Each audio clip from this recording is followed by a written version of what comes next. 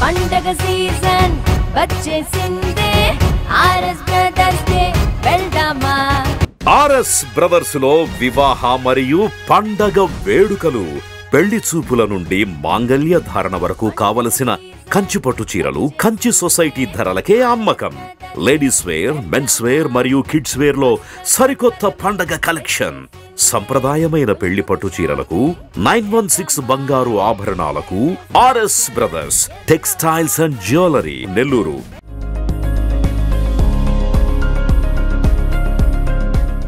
Act ప్రేక్షకులకు నమస్కారం.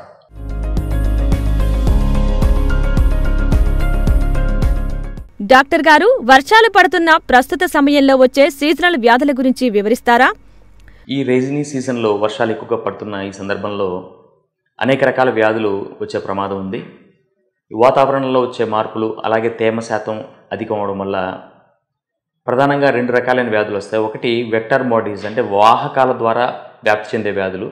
వీటిల్లో dengue, malaria, typhoid, yellow fever, అలాగే డైరియల్ డిజీజెస్ అనేవి ప్రధానంగా ఉన్నాయి.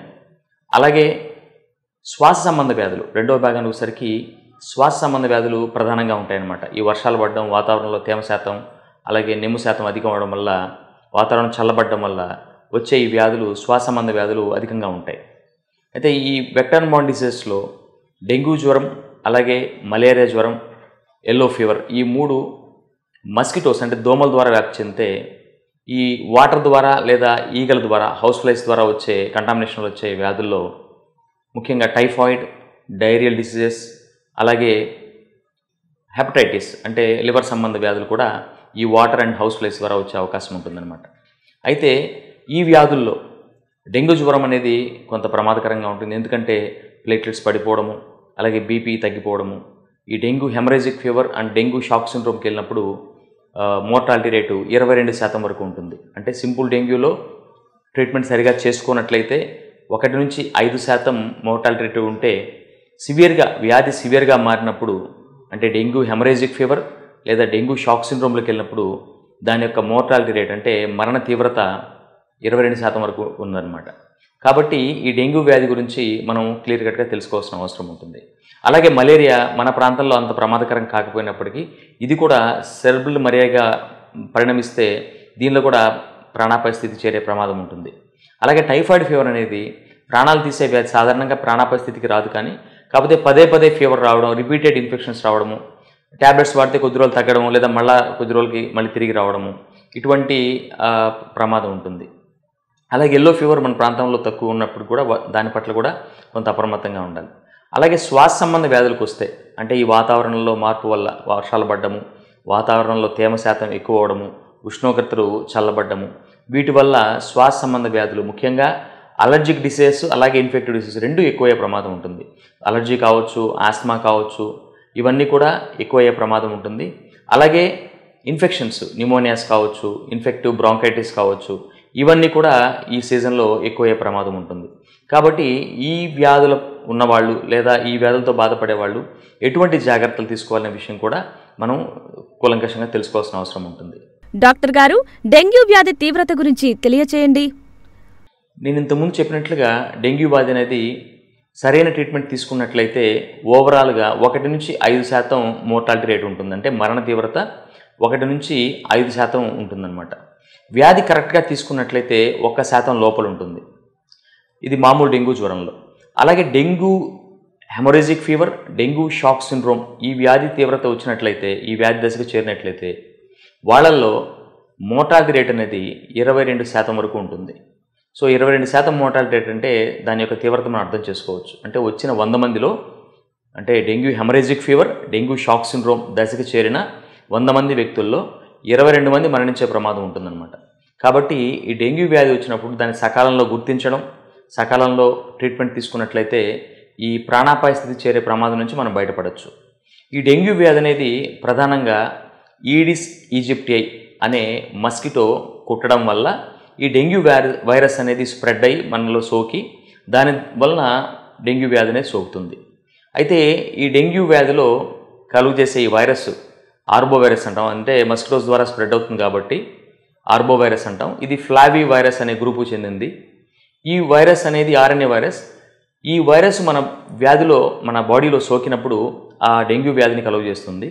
ఈ వైరస్లో 4 సబ్ టైప్స్ ఉన్నాయి. 4 sub types: den 1, den 2, den 3, den 4. అయితే ఈ డెంగ్యూ వ్యాధి ఫర్ ఎగ్జాంపుల్ ఫస్ట్ టైం మనకి డెంగ్యూ వైరస్ 1 అంటే సబ్ టైప్ 1 మనకి సోకినట్లయితే దాని నుంచి లైఫ్ టైం మనకి ఇమ్యూనిటీ ఉంటుంది, అంటే రక్షణ ఉంటుంది. అయితే ఫస్ట్ టైం డెంగ్యూ 1 వచ్చినప్పుడు ఒకవేళ సెకండ్ టైం డెంగ్యూ 2 వచ్చిందంటే వాళ్ళకి తీవ్రత కొంచెం ఎక్కువగా ఉండే అవకాశం ఉంటుంది. తర్వాత డెంగ్యూ 3 లేదా డెంగ్యూ 4 అట్లా 4 సార్లు నెంబర్ పెరిగే కొంది. అంటే ఆల్రెడీ డెంగ్యూ వ్యాధి వచ్చిన వాళ్ళకి రెండవసారి లేదా మూడవసారి లేదా 4వసారి డెంగ్యూ వ్యాధి సోకినట్లయితే వాళ్ళ యొక్క వ్యాధి తీవ్రత చాలా ఎక్కువగా ఉండే ప్రమాదం ఉంది. ఒకసారి వచ్చిన సబ్ టైప్ మళ్ళీ రెండోసారి వచ్చే అవకాశం లేదు. అంటే ఫస్ట్ టైం డెంగ్యూ 1 వస్తే మళ్ళీ ఇంక లైఫ్లో వాళ్ళకి డెంగ్యూ 1 వైరస్ సబ్ టైప్ రాదు. ఒకవేళ ఫస్ట్ టైం డెంగ్యూ 2 వస్తే వాళ్ళకి మళ్ళీ లైఫ్లో డెంగ్యూ 2 సబ్ టైప్ రాదు. అంటే లైఫ్ టైం రక్షణ ఉంటుంది. కానీ ఒకసారి వచ్చిన దానికి భిన్నంగా రెండోసారి వస్తే అది సోకే ప్రమాదం ఉంటుంది. వాళ్ళకి వ్యాధి తీవ్రత కూడా అధికంగా ఉంటుంది. ఆ విషయాన్ని మనం గుర్తుపెట్టుకోవాలి. అలాగే డెంగ్యూ వైరస్ అనేది మన బాడీలో సోకడానికి ఇన్ఫెక్టెడ్ ఫీమేల్ ఈడిస్ ఈజిప్టిఐ అనే దోమ కారణమవుతుంది. ఈ దోమలు వీటిని టైగర్ మస్కిటోస్ అని కూడా అంటారు. ఎందుకంటే వాటిపైన పులిచార లాంటి మచ్చలు ఉంటాయి. ఎక్కువగా సూర్యోదయ సూర్యాస్తమయ సమయాల్లోనూ కుడతాయి. అంటే మార్నింగ్ టైమ్స్ ఈవినింగ్ టైమ్సే మనుషులు కుడతాయి. ఈ దోమలు ఎక్కడ పెరుగుతాయంటే ఫ్రెష్ వాటర్ హ్యాబిటేషన్స్ అంటే మంచినీళ్లు నిల్వ ఉన్న ప్రాంతాల్లో ఎక్కువగా ఈ దోమలు పెరుగుతాయి. టైర్లు, వాడేసిన కొబ్బరి బోండాలు, అలాగే పూల కుండీలు లేదా పింగాణి పాత్రలు, వీటిలో నీరు నిలువ ఉండడం వల్ల ఆ వాటర్లో ఈ దోమలు పెరిగి వాటి యొక్క సంతతిని పెంచుకొని మానవాళి మీద దాడి చేసే ప్రమాదం ఉందన్నమాట. కాబట్టి మనము ఈ నీరు నిలువ ఉన్న ప్రదేశాల్లో కానీ వాటి యొక్క వస్తువులను కానీ మనం ఎప్పటికప్పుడు డిస్కార్డ్ చేసేసి తీసి పడేయాల్సిన అవసరం ఎంతైనా ఉంది. అలాగే ఈ వైరస్ మన బాడీలోకి ఎంటర్ అయిన తర్వాత మొదటగా దాని యొక్క యాంటీజెన్స్ని రిలీజ్ చేస్తుంది. దాని యొక్క విష పదార్థాలని మన బాడీలోకి రిలీజ్ చేస్తుంది. అప్పుడు మనకి దాన్ని NS1 యాంటీజెన్ అంటారు, నాన్ స్పెసిఫిక్ యాంటీజెన్ అంటారు అన్నమాట. ఈ NS1 యాంటీజెన్ మన బాడీలో రిలీజ్ అయిన తర్వాత మన యొక్క వ్యాధి లక్షణాలు అంటే ఎక్కువగా జ్వరం రావడం, హై గ్రేడ్ ఫీవర్ అంటారు. అలాగే 104, 105 డిగ్రీస్ కూడా వెళ్తుందన్నమాట జ్వరం. అలాగే విపరీతమైన బాడీ పెయిన్స్, బోన్ పెయిన్స్, దీని అందుకే బ్రేక్ బోన్ ఫీవర్ అంటారు. అంటే ఎముకలు విరిగినంత నొప్పులు ఉంటాయన్నమాట. సో బ్రేక్ బోన్ ఫీవర్ అంటారు. సో ఒళ్ళు నొప్పులు, ఎముకలు విరిచేసినంత నొప్పి రావడము, తలనొప్పి అధికంగా ఉండడము, రీట్రో ఆర్బిటాల్ పెయిన్ అంటాం. అంటే కనుగుడ్డు వెనక భాగంలో నొప్పి ఉన్నట్లుగా, కళ్ళు మనం అటు ఇటు తిప్పాలంటే చాలా నొప్పిగా ఫీల్ అవుతాం. సో ఈ లక్షణం టిపికల్గా డెంగ్యూ జ్వరంలో ఉన్న లక్షణం. అలాగే చర్మం పైన రెడ్ స్పాట్స్, చుక్కలుగా పెటికల్ హెమరేజ్ అంటాం అనమాట. అంటే క్యాపిలరీ పల్మిబిలిటీ పెరగడం వల్ల ఆ విధంగా చుక్కలుగా ఎర్రగా వస్తుంది. ఇది కూడా డెంగ్యూ వ్యాధి లక్షణము. అలాగే వామిటింగ్స్ ఉండడము, ఇవన్నీ కూడా డెంగ్యూ వ్యాధి సంబంధించిన లక్షణాలు. సో ఇటువంటి లక్షణం జ్వరం, high grade fever, body pains, headache, రీట్రో orbital pain, అలాగే పెటిల్ హెమరేజ్, ఇటువంటి లక్షణాలు ఉన్నట్లయితే మనం అలర్ట్ అవ్వాల్సిన అవసరం ఉంది. సో ఇటువంటి లక్షణాలతో ఉన్నప్పుడు మనం డాక్టర్ని కలిస్తే వాళ్ళు CBP అంటే కంప్లీట్ బ్లడ్ పిక్చర్, దాంట్లో ప్లేట్లెట్స్ ఎన్ని ఉన్నాయి, వైట్ బ్లడ్ సెల్. మనము డెంగ్యూ ఫీవర్ అంటే జనరల్గా ప్లేట్లెట్స్ తగ్గిపోతాయి అనుకుంటాం. కానీ డెంగ్యూ ఫీవర్లో ఫస్ట్ తగ్గేది white blood cells followed by platelets. So ఈ రెండు కూడా మనకి ఇంపార్టెంటే. వైట్ బ్లడ్ సెల్స్ తగ్గాయి, ప్లేట్లెట్ సెల్స్ కూడా నార్మల్గా ఉన్నా కూడా మనం అలర్ట్ అవ్వాల్సిన అవసరం ఉంటుంది. లేదు రెండు తగ్గాయి, బైసైటోపీనియా ఉంది అంటే అప్పుడు కూడా మనం డెంగ్యూ జ్వరాన్ని అనుమానించాల్సిన అవసరం ఉంటుంది. అప్పుడు నెక్స్ట్ మనం NS1 టెస్ట్, IgM టెస్ట్కి వెళ్ళాల్సిన అవసరం ఉంటుంది. Dengue NS1 and dengue IgM టెస్ట్లు చేసుకున్నట్లయితే ఈ వ్యాధి ఉందా లేదనేది మనకు నిర్ధారణ అవుతుంది. వన్స్ వ్యాధి నిర్ధారణ అయిన తర్వాత సాధారణంగా ప్లేట్లెట్స్ బాగున్నప్పుడు పేషెంట్ యొక్క కండిషన్ అంటే మరి ఎక్కువ వామిటింగ్స్ ఉండటము లేదా బీపీ పడిపోవడము, అటువంటి ప్రమాదం లేకుండా బీపీ మెయింటైన్ అవుతుంది, వామిటింగ్స్ లేవు, తీసుకున్న ఆహారం లోపల ఇముడుతుంది అన్నప్పుడు మనం ఇంట్లోనే ఉండి డాక్టర్ గారు ఇచ్చిన ప్రిస్క్రిప్షన్ వాడుతూ సులభంగా జీర్ణమయ్యే ఆహారం అంటే ఫ్రెష్ ఫ్రూట్స్, తర్వాత coconut water, idli, soft diet తీసుకున్నట్లయితే రికవరీ అయ్యే అవకాశం ఉంటుంది. అయితే రెగ్యులర్ ఫాలోఅప్లో ఉండాలి. ఎందుకంటే డాక్టర్ గారు ఒక 3 డేస్ తర్వాత రమ్మంటే 3 డేస్ తర్వాత వెళ్ళి కలిసి మళ్ళీ ఎగ్జామినేషన్ అండ్ ఎవాల్యుయేషన్ చేసుకున్నట్లయితే మనకి ప్రమాద స్థితిలోకి, నేను ఇంతకుముందు చెప్పినట్లు dengue haemorrhagic fever, dengue shock syndrome అనే 2 దశలకు కానీ మనం చేరితే దాని యొక్క మోర్టాలిటీ అంటే ఆ వ్యాధి యొక్క మోర్టాలిటీ అనేది చాలా అధికంగా 22% ఉంటుంది. కాబట్టి మనం ఆ దశకు పోకుండా ముందుగానే మనం రికవర్ అయ్యే విధంగా డాక్టర్ గారి సలహాలు సూచనలు ఫాలో కావాల్సిన అవసరం ఉంటుంది. ఈ డెంగ్యూ ఫీవరు 3 దశలుగా మనము విభజిస్తాం. 1 febrile phase, 2 critical phase, 3 recovery phase. Febrile phase అంటే వైరస్ మన బాడీలోకి సోకి దాని యొక్క యాంటీజెన్స్ని మన బాడీలో రిలీజ్ చేసి దానివల్ల వ్యాధి కలుగజేయడం. అంటే హై గ్రేడ్ ఫీవర్స్ రావడము, బాడీ పెయిన్స్ రావడము, వామిటింగ్స్ రావడము, ఇవి ఈ ఫస్ట్ ఫేజ్లో ఫెబ్రల్ ఫేజ్లో ఉంటాయన్నమాట. ఇది 3 నుంచి 5 రోజుల వరకు ఉంటుంది. అత్యధికంగా 7 రోజుల వరకు ఉంటుంది. సెకండ్ ఫేజ్లో క్రిటికల్ ఫేజ్లో ఇది చాలా ప్రమాదకరమైన దశ. ఇది 4 to 5 days ఉంటుంది. ఈ దశలో మన యొక్క బాడీలో ఉన్న కెపిలరీ మెంబ్రెయిన్స్ యొక్క పర్మిబిలిటీ పెరిగిపోతుంది. అంటే రక్తనాళాల యొక్క పటుత్వం తగ్గిపోయి దాని నుంచి బ్లడ్ లీక్ అయ్యి బాడీ స్పేసెస్లోకి రిలీజ్ అయిపోవడం వల్ల, లీక్ అయిపోవడం వల్ల బ్లడ్ ప్రెషర్స్ అనేవి పడిపోతాయి. బ్లడ్ ప్రెషర్స్ అనేవి పడిపోవడం వల్ల ఆర్గాన్స్కి పెర్ఫ్యూజన్, అంటే ముఖ్యమైన అవయవాలకి ఈ రక్త ప్రసరణ అనేది తగ్గిపోతుంది అనమాట. దానివల్ల organ damage, end organ damage అనేది జరుగుతుంది. అలాగే పేషెంట్ షాక్లోకి వెళ్ళే ప్రమాదం ఉంటుంది. సో ఈ dengue haemorrhagic fever, dengue shock syndrome అంటే ఈ ప్లేట్లెట్స్ యొక్క అంటే రిలీజ్ అనేది ఆగిపోవడం వల్ల, అంటే బోన్ మ్యారో మీద ఎఫెక్ట్ రావడం వల్ల, అది ప్లేట్లెట్స్ని సరిగా రిలీజ్ చేయకపోవడం వల్ల, ఈ ప్లేట్లెట్స్ తగ్గిపోవడం వల్ల రక్తం లీక్ అయిపోవడం, ఎస్పెషల్లీ మన జీర్ణ వ్యవస్థలో ఆ రక్తం లీక్ అవ్వడం వల్ల దానివల్ల వచ్చే డెంగ్యూ హెమరేజిక్ ఫీవర్. అలాగే బీపీ పడిపోవడం వల్ల, పేషెంట్ షాక్లో పోవడం వల్ల వచ్చే డెంగ్యూ షాక్ సిండ్రోమ్. ఈ 2 ప్రాణాంతక స్థితులు 2 కూడా మనకి క్రిటికల్ ఫేజ్లోనే మనకి వచ్చే ప్రమాదం ఉంటుంది.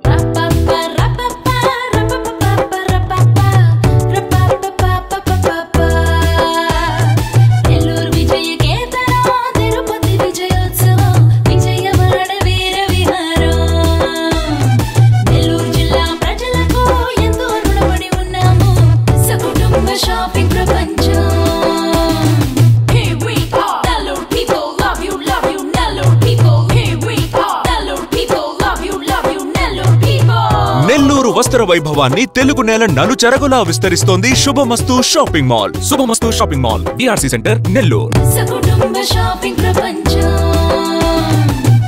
ఈ డెంగ్యూ జ్వరం స్టార్ట్ అయిన తర్వాత 4 రోజులు లేదా 5 రోజుల వరకు జ్వరం వచ్చి మనల్ని బాగా ఇబ్బంది పెట్టి ఆ తర్వాత జ్వరం తగ్గిపోయింది అని మనం రిలాక్స్ అయ్యేదానికి అవకాశం లేదు. ఎందుకంటే ఆ జ్వరం తగ్గిపోయిన స్టేజ్లోనే ప్రమాద స్థితికి చేరే ప్రమాదం ఉంటుంది. కాబట్టి ఆ 2వ దశ అంటే క్రిటికల్ ఫేజ్ అనేది ఉంటుంది. కాబట్టి దానిలో dengue haemorrhagic fever, dengue shock syndrome అనే 2 ప్రాణాంతక వ్యాధులు, ప్రాణాంతక దశలు వచ్చే ప్రమాదం ఉంది. కాబట్టి మనం మరింత అలర్ట్గా ఉండాలి.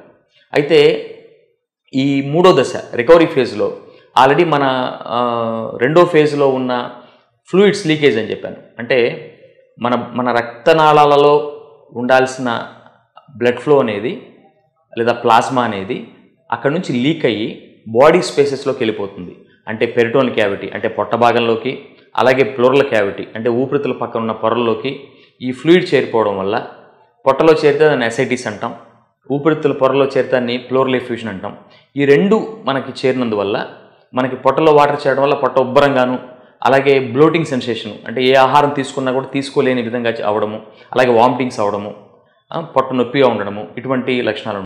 ఆయాసంగా ఉండడము, ఎక్కువగా కుడి భాగంలోనే ఊపిరితిత్తులో వాటర్ చేరుతుంది. కాబట్టి ఈ కుడి భాగంలో చేరిన వాటర్ వల్ల ఆ సైడ్ నొప్పిగా ఉండడము, దగ్గు రావడము, ఆయాసం రావడము, ఇటువంటి లక్షణాలు. అలాగే లివర్ కింద ఉన్న గాల్ బ్లాడర్ వాయడం అంటే గాల్ బ్లాడర్ వాల్ ఎడిమా అంటాం.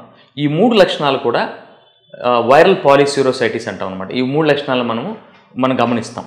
డెంగ్యూ జ్వరంలో ఎసైటిస్, ప్లోరల్ ఎఫ్యూషన్, అలాగే గాల్ బ్లాడర్ వాల్ ఎడిమా, ఈ 3 లక్షణాలు కూడా మనకు కనిపిస్తూ ఉంటాయి.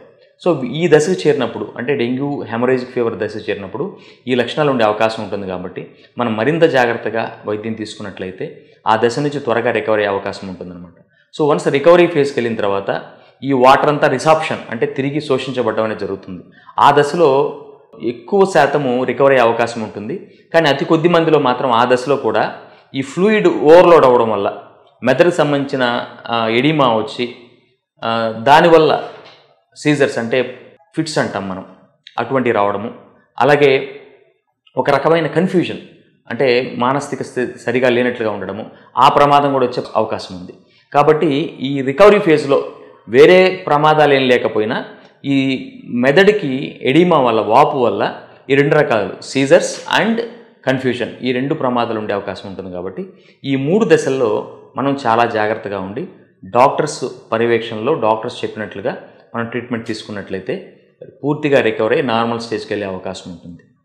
అయితే చాలామందికి ప్లేట్లెట్స్ ఎక్కించాలనుకుంటారు.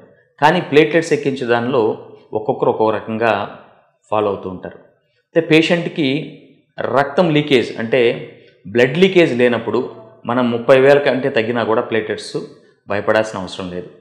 ఒకవేళ ప్లేట్లెట్స్ అంటే బ్లీడింగ్ మేనిఫెస్టేషన్ అంటాం, అంటే రక్తం లీక్ అయ్యే మేనిఫెస్టేషన్స్ ఏం లేనట్లయితే మనము 30,000 వరకు కూడా ప్లేట్లెట్స్ తగ్గినా భయపడాల్సిన అవసరం లేదు. అలా కాకుండా బ్లీడింగ్ మేనిఫెస్టేషన్స్ ఉన్నట్లయితే 50,000 ఉన్నా సరే మనం ప్లేట్లెట్స్ ట్రాన్స్ఫ్యూజ్ చేసుకోవడం మంచిది. అలాగే ప్లేట్లెట్స్తో పాటు ప్యాక్డ్ రెడ్ సెల్స్ కానీ లేదా హోల్ బ్లడ్ కానీ అవసరాన్ని బట్టి ఎక్కించుకోవాల్సిన అవసరం ఉంటుంది. అలాగే ఆహారం కూడా సమతుల, అలాగే సాఫ్ట్ డైట్, ఎక్కువగా ఫ్రూట్స్, బొప్పాయికాయలు, దానిమ్మలు, అలాగే కివీ ఫ్రూట్స్ ఇటువంటి ఎక్కువగా తీసుకున్నట్లయితే ఆ డిప్లీట్ అయిన ఫ్లూయిడ్స్ అనేవి మనం రీప్లేస్ చేసిన వాళ్ళం అవుతాం. అలాగే ఎక్స్టర్నల్ అంటే ఫ్లూయిడ్ మేనేజ్మెంట్, అది డాక్టర్స్ వాళ్ళు పేషెంట్ కండిషన్ బట్టి వాళ్ళు డిసైడ్ చేస్తారు. అలాగే రెస్ట్ తీసుకోవడం చాలా ముఖ్యం. పేషెంట్స్ ఈ డెంగ్యూ జ్వరంతో ఉన్నప్పుడు ఎక్కువగా శ్రమ తీసుకోవడం చేయకూడదు, ఫుల్ రెస్ట్లో ఉండాలి. ఫ్రీక్వెంట్ ఇంటర్వెల్స్ అనమాట, అంటే ఫుడ్ అనేది తక్కువ మోతాదులైనా సరే ఎక్కువ సార్లు తీసుకోవాలి. ఒక 4 గంటలకు 3 గంటలకు కూడా ఒకసారి మనం ఆహారం తీసుకొని సాఫ్ట్ డైట్, ఇడ్లీ, మజ్జిగన్నము, అలాగే ఫ్రూట్ జ్యూసెస్ ఇటువంటివి తీసుకున్నట్లయితే త్వరగా మనకి ఫ్లూయిడ్ రీప్లేస్మెంట్ జరిగి త్వరగా రికవరీ అవ్వడానికి అవకాశం ఉంటుంది. టెన్షన్ పడకుండా, యాంగ్జైటీకి లోన్ కాకుండా ఉన్నట్లయితే రికవరీ రేట్స్ ఇంకా బాగుండే అవకాశం ఉంటుంది. కాబట్టి డెంగ్యూ జ్వరం గురించి మనం ప్రధానంగా 3 విషయాలు తెలుసుకోవాలి. ఒకటి, ఇది ఉదయం పూట సాయంత్రం పూట కుట్టే దోమల ద్వారా వస్తుంది. ఈ దోమలు అనేవి ఫ్రెష్ వాటర్ హ్యాబిటేషన్స్లో పెరుగుతుంటాయి. ఈ వ్యాధి వచ్చిన తర్వాత, అంటే ఈ వైరస్ మన బాడీలోకి సోకి వ్యాధి కలుగు చేసిన తర్వాత ఈ body pains, fever, high grade fever, headache, రిట్రోఆర్టర్ pain ఇటువంటి లక్షణాలతో, వామిటింగ్స్ ఇటువంటి లక్షణాలతో మనకి వ్యాధి మొదలవుతుంది. ఈ వ్యాధి సోకిన తర్వాత ఫస్ట్ 4 నుంచి 5 రోజులు ఫెబ్రవరి ఫేజ్ అంటాం, తర్వాత దశని క్రిటికల్ ఫేజ్ అంటాం, 3వ దశని రికవరీ ఫేజ్ అంటాం. సో ఇది క్రిటికల్ ఫేజ్ అనేది చాలా డేంజరస్ ఫేజ్ కాబట్టి దాంట్లో జ్వరం లేదు అని మనం రిలాక్స్ అయ్యేదానికి అవకాశం లేదు, మరింత జాగ్రత్తగా ఉండాల్సిన అవసరం ఉంటుంది. సో ఈ రికవరీ ఫేజ్కి వచ్చి రికవరీ అయిన తర్వాత పేషెంట్స్ రికవరీ దశలో ఉన్నా లేదా అంతకుముందున్నా సరే ఇటువంటి ఆహారం తీసుకున్న దాని మీద ఒక అవగాహనతో ఉండాలి. సో ఇటువంటి జాగ్రత్తలు తీసుకున్నట్లయితే మనం డెంగ్యూ వ్యాధి నుంచి పూర్తిగా రికవరీ అవకాశం ఉంటుంది. డాక్టర్ గారు, శ్వాస సంబంధ వ్యాధులు ఉన్నవారు ఎటువంటి జాగ్రత్తలు తీసుకోవాలి? ఈ వర్షాలు మొదలైన ఈ టైంలో శ్వాస సంబంధ వ్యాధులు కూడా ఎక్కువగా వచ్చే ప్రమాదం ఉంటుంది. ఎందువల్లంటే వాతావరణంలో తేమ శాతం పెరగడం, ఉష్ణోగ్రతలు చల్లబడడం, అలాగే రకరకాల అలర్జెన్స్ అంటే మౌల్డ్స్ కావచ్చు, తర్వాత డస్ట్ కావచ్చు, డస్ట్ మైట్స్ కావచ్చు, పాలిన్ గ్రెయిన్స్ కావచ్చు, పుప్పుడు రేణువులు, ఇవన్నీ కూడా అలర్జీని కలుగజేసే కారకాలు, అలర్జెన్స్ అంటాం. ఇవి ఎక్కువగా వాతావరణంలో సర్క్యులేట్ అవడం వల్ల కూడా మనకి ఈ శ్వాస సంబంధ వ్యాధులు ఎక్కువగా వచ్చే అవకాశం ఉంటుంది. అయితే మనము బ్రాడ్గా వీటిని అలర్జిక్ డిసీజెస్, ఇన్ఫెక్టివ్ డిసీజ్ అని మనం క్యాలిక్యులేట్ చేస్తే అలర్జీస్ ఎక్కువగా తుమ్మడము ఇటువంటివి కూడా అలర్జీ రిలేటెడ్ ఉంటాయి అన్నమాట. చర్మం పైన దద్దుర్లాగా రావడము, కళ్ళు ఎర్రగా మారడము, ఇవన్నీ కూడా అలర్జిక్ మేనిఫెస్టేషన్స్. అలాగే ఆస్తమా, అలర్జిక్ ఆస్తమా, ఈస్నోఫిల్స్ ఎక్కువగా వెళ్ళడం వల్ల, ఐజీ యాంటీబాడీస్ ఎక్కువగా పెరగడం వల్ల, వీటి వల్ల వచ్చే ఆస్తమా కూడా ఒక ప్రధానమైన శ్వాస సంబంధ వ్యాధి.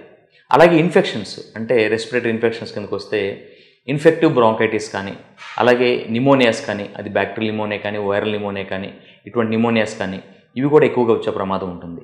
అయితే ఈ టైంలో ఆల్రెడీ వ్యాధి ఉన్నవాళ్ళు అంటే ఆస్తమా కానీ, సిఓపిడి కానీ, బ్రాంకియాక్టైసిస్ కానీ, లేదా ఓల్డ్ ట్యూబర్క్లోసిస్ కానీ, old Covid highly infected patients కానీ, వీళ్ళందరూ కూడా కొంత జాగ్రత్తగా ఉండాల్సిన అవసరం ఉంటుంది. ఎందుకంటే ఈ శ్వాస సంబంధ వ్యాధులు asthma, COPD, బ్రాంకియాక్టైసిస్, old tuberculosis, old Covid, ఈ వ్యాధులు ఆల్రెడీ సోకిన వాళ్ళు కానీ ప్రజెంట్ ఉన్నవాళ్ళు కానీ వీళ్ళ యొక్క లంగ్స్ కొంచెం డెలికేట్గా ఉంటాయి, అంటే వీటి యొక్క ఊపిరితిత్తుల యొక్క సామర్థ్యం తక్కువగా ఉంటుంది.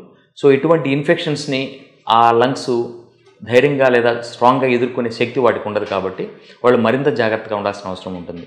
వీళ్ళు ప్రధానంగా వ్యాక్సినేషన్ తీసుకోవడం అనేది చాలా అవసరం. అంటే స్వైన్ ఫ్లూ లేదా ఇన్ఫ్లుయెంజా సంబంధించిన వ్యాక్సినేషన్ తీసుకోవడం చాలా అవసరం. అలాగే న్యూమోకోకల్ వ్యాక్సిన్ అంటే నిమోనియా కారకాల్లో ప్రధాన కారణమైన స్ట్రెప్టోకోకస్ నిమోనియా అనేదాన్ని రాకుండా నివారించడానికి ఉపయోగపడే ఈ న్యూమోకోకల్ వ్యాక్సిన్ తీసుకోవడం కూడా చాలా ఉపయోగకరంగా ఉంటుందన్నమాట. సో వ్యాక్సినేషన్ అనేది ఈ రకమైన శ్వాస సంబంధ వ్యాధులు ఉన్న వాళ్ళందరూ కూడా తీసుకుంటే మంచిది. అలాగే డయాబెటీస్ కానీ, క్యాన్సర్ కానీ, కిడ్నీ వ్యాధులు కానీ ఉన్నవాళ్ళు ఈ వ్యాక్సినేషన్ తీసుకున్నట్లయితే వాళ్ళకి కూడా చాలా ఉపయోగకరంగా ఉంటుంది. అలాగే ఇటువంటి అలర్జెన్స్ ఇంతకుముందు చెప్పినట్లు పాలన్ గ్రెయిన్స్ కానీ, డస్ట్ మైట్స్ కానీ, మౌల్డ్స్ కానీ ఇవన్నీ కూడా వాతావరణంలో సర్క్యులేట్ అవుతుంటాయి. కాబట్టి మనం బయటికి వెళ్ళేటప్పుడు ఈ వ్యాధులు ఉన్నవాళ్ళు ఆస్మా కానీ లేకపోతే అలర్జిక్ రైనైటిస్ కానీ ఇటువంటి వ్యాధులు ఉన్నవాళ్ళు మాస్క్ ధరించి వెళ్ళడం చాలా ముఖ్యం. అలాగే అలర్జీ ఎక్కువ ఉన్నవాళ్ళు సైనస్ ప్రాబ్లంతో కూడా బాధపడుతూ ఉంటారన్నమాట. వీళ్ళకి తల బరువుగా ఉండడము, తల నొప్పిగా ఉండడము, ఇటువంటి లోపలేదో కదులుతున్నట్టు అనిపించడము ఇటువంటి లక్షణాలు ఉంటాయన్నమాట. ఈ సైనస్ వ్యాధి ఉన్న వాళ్ళు కూడా జాగ్రత్తగా మెడికేషన్ వాడినట్లయితే ఆ సైనస్ ఇన్ఫెక్ట్ కాకుండా ఫర్దర్గా సిచ్యువేషన్ బ్యాడ్ కాకుండా కూడా మనం తగ్గించిన వాళ్ళం అవుతాం. అలాగే ఆస్తమా ఉన్న వాళ్ళు కూడా బేసిక్గా అది అలర్జిక్ ఆస్తమానా అంటే ఈస్నోఫిలిక్ ఆస్తమానా లేదా న్యూట్రోఫిలిక్ ఆస్తమానా డయాగ్నోస్ చేసుకోవాలి. అలాగే ఆ ఆస్తమా యొక్క తీవ్రతను బట్టి మైల్డ్, మోడరేట్, సివియర్ అంటాం. దాన్ని బట్టి ఆ తీవ్రత మనకి పిఎఫ్టి పల్మనరీ ఫంక్షన్ టెస్ట్ ద్వారా తెలుస్తుంది అనమాట. ఆ టెస్ట్ ద్వారా దాన్ని డయాగ్నోస్ చేసుకొని దానికి సివియారిటీని మనం డిసైడ్ చేసుకొని ఆ ప్రకారం మెడికేషన్ వాడినట్లయితే, ఎందుకంటే తక్కువ డోస్ మెడికేషన్ వాడితే వ్యాధి నయం కాదు. ఎక్కువ డోస్ మెడికేషన్ వాడితే అంటే ఎక్కువ డోస్ మందులు వాడితే పేషెంట్కి సైడ్ ఎఫెక్ట్స్ వస్తాయి. కాబట్టి కరెక్ట్ డోస్ వాడినట్లయితే పేషెంట్కి నష్టం ఉండదు, వ్యాధి ఖచ్చితంగా కంట్రోల్ అవుతుంది, ఖచ్చితంగా నయం అవుతుంది. కాబట్టి ఆ డోసేజ్ ఫిక్సేషన్ అనేది చాలా ఇంపార్టెంట్. ఆ డోసేజ్ ఫిక్సేషన్కి ఆ వ్యాధి యొక్క తీవ్రతను మనం నిర్ధారించడం చాలా అవసరం. అలాగే మిగిలిన వ్యాధులు కూడా ఇన్ఫెక్టివ్ బ్రాంకైటిస్ కావచ్చు, న్యూమోనియా కావచ్చు, దాన్ని డయాగ్నోస్ చేసుకొని దానికి కరెక్ట్గా ట్రీట్మెంట్ చేసినట్లయితే ఆ పేషెంట్ వ్యాధి తీవ్రం కాకుండా ప్రాణాపాయ స్థితికి పోకుండా రికవరీ అయ్యే అవకాశం ఉంటుంది. ఈ వ్యాధులు ఏవి కూడా ఈ శ్వాస సంబంధ వ్యాధులు సాధారణంగా వచ్చే లక్షణాలు దగ్గు, జలుబు, జ్వరం, ఆయాసం. ఈ 4 లక్షణాల్లో 1 ఉండొచ్చు, 2 ఉండొచ్చు, 3 ఉండొచ్చు, 4 ఉండొచ్చు. ఈ లక్షణాలు దాదాపు అన్ని వ్యాధులకు ఒకటేలాగా ఉంటాయి. కాబట్టి డాక్టర్ని కలిసి ఈ లక్షణాలన్నప్పుడు వాళ్ళ సూచనల మేరకు, ముఖ్యంగా పల్మనాలజిస్ట్ని కలిసినట్లయితే పల్మనాలజిస్ట్ సూచనల మేరకు అవసరమైన టెస్టులు ఎక్స్రే కావచ్చు, బ్లడ్ టెస్ట్ కావచ్చు, పిఎఫ్టీ కావచ్చు, ఇంకా అవసరమైతే సిటీ స్కాన్ కావచ్చు. ఎందుకంటే బ్రాంకియక్టైసిస్ కానీ అలాగే వైరల్ న్యూమోనియాస్ కానీ ఇటువంటివన్నీ కూడా మనకి సిటీ ద్వారా కరెక్ట్గా డయాగ్నోస్ అవుతాయి. కాబట్టి అవసరమైన మేరకు సిటీ స్కాన్ కానీ తీసుకున్నట్లయితే కరెక్ట్గా డయాగ్నోస్ చేసుకున్నట్లయితే ట్రీట్మెంట్ చేయడం చాలా అవసరం, చాలా ఈజీ అవుతుందన్నమాట. నమస్కారం.